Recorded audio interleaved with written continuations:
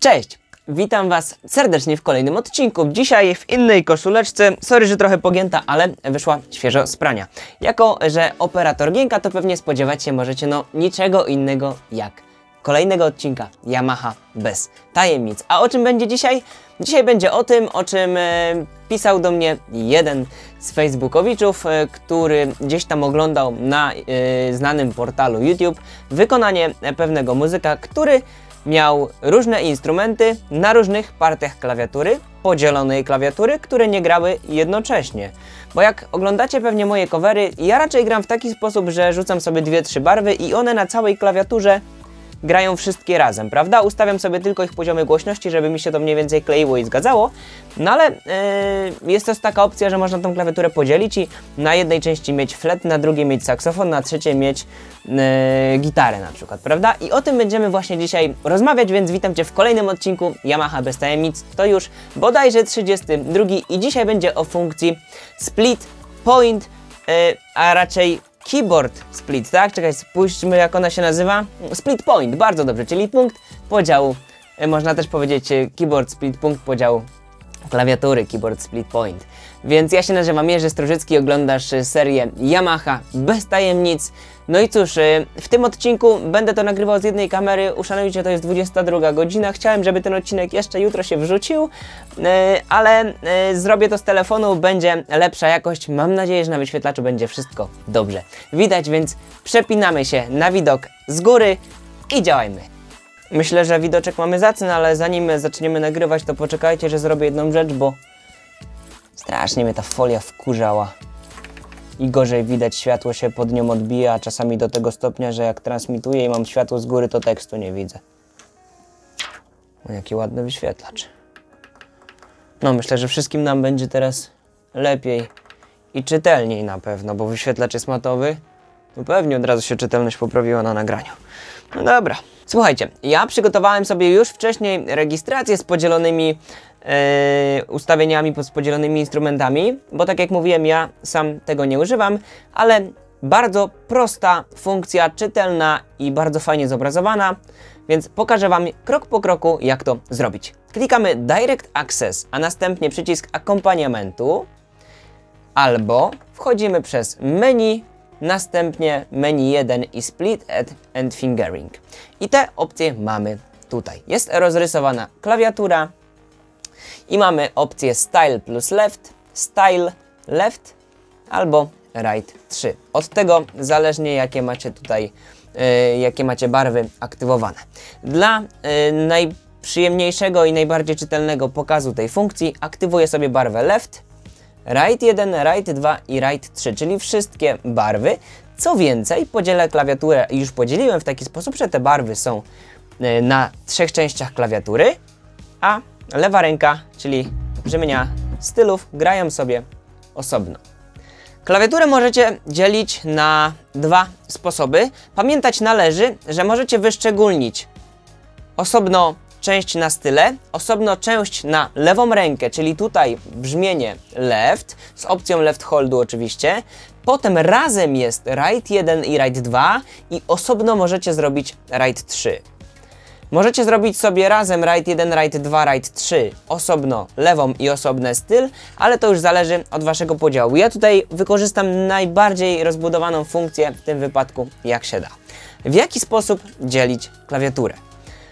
Na 2 sposoby. Można kliknąć tutaj na wyświetlaczu Style plus Left, Style Left i Right 3 i jak trzymacie przycisk, to następnie zaznaczacie na klawiaturze, w którym miejscu ma się rozpoczynać Wasz punkt podziału. To znaczy w tym wypadku ma się kończyć Wasz punkt podziału. Do tego klawisza, który naciśniecie na klawiaturze, Wasz punkt podziału będzie aktywny dla danej partii, którą wybraliście. W tym wypadku Style plus Left. Kiedy chcę oddzielić styl od lewej ręki, no to klikam sobie styl i styl na przykład będę chciał mieć tutaj do H i od razu mi się separuje lewa ręka od tego, prawda? Jeśli chcę podzielić rękę right 3 od right 1 i right 2, no to klikam sobie right 3 i wybieram klawisz. Spójrzcie, jak się zmienia to na wyświetlaczu. klawisz, od jakiego będzie się rozpoczynać brzmienie mojej prawej ręki. I to jest tak naprawdę cała filozofia. Można sobie to również przesuwać tutaj. Spójrzcie, jak się zmienia wszystko. Tak samo jak robiłem to dla lewej czy też prawej ręki. I teraz bardzo ważna uwaga. Czasami jest tak, że jakiś OTS sobie wczytacie z danego stylu i dzieli wam się klawiatura pomiędzy RAID 2, RAID 1 i osobno RAID 3 i nie wiecie, jak to zmienić. To albo wystarczy wczytać inny styl i innego OTS-a, albo żeby zsumować RAID 1 plus RAID 2 plus RAID 3, klikacie sobie RAID 3 i klikacie na najniższy dźwięk podziału RAID 1 plus RAID 2, czyli w tym wypadku będzie to fizz. O. I niech będzie, że nam się zsumowało, prawda? I tak by to sobie wyglądało w tym wypadku. I mamy RAID 1 plus RAID 2 i RAID 3, czyli 3 brzmienia grające razem. Teraz wam to przedstawię, jak to brzmi na przykładzie, żebyście mogli sobie zobaczyć. Osobno jest brzmienie stylu, czyli w tym wypadku akordy. Osobno jest lewa ręka. Beatbox. Prawda? Osobno jest RAID 1 plus RAID 2. OK? I osobno jest RAID 3. Pamiętać należy i mieć na uwadze, co przed chwilą było słychać, że jeżeli macie, bo tego nie powiedziałem w odcinku o barwach Super Articulation, jeżeli macie wybrane 2 lub 3 barwy Super Articulation i aktywne 2 lub 3, to przyciski niestety aktywują wszystkie funkcje w różnych barwach, więc da się usłyszeć na przykład hej, a ja bym chciał zrobić saksofonowe zadęcie. I spadek. No, z tym się trzeba pogodzić. Dobra, więc króciutki przykład tego, jak to brzmi i w tym momencie od razu ostrzegam, musiałem tak sprofanować piosenkę, żeby YouTube jej nie znalazł. I jeszcze jedno. Jak już podzielicie sobie klawiaturę, bo to bardzo, bardzo ważne, klikacie sobie Voice, jak już wybierzecie sobie interesujące brzmienia, ustawcie sobie wysokości oktaw, tak żeby te barwy wam grały, mając na uwadze to, że lewą rękę gracie nisko, RAID 1 gracie też niżej niż z reguły cała klawiatura, więc tutaj przyciskami oktaw można tak sobie te brzmienia poprzesuwać, że będą na każdej wysokości klawiatury grały naturalnie. A teraz koniec gadania, pograjmy trochę. Get ready now. Beep, beep, beep, beep, beep, beep, beep, beep, beep, beep, beep, beatbox.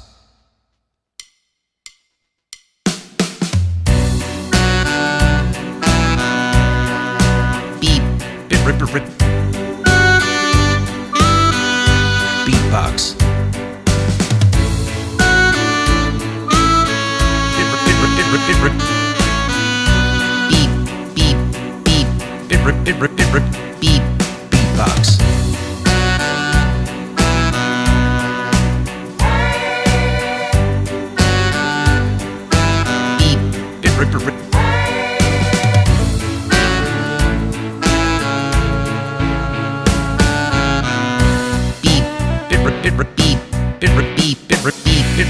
Beatbox.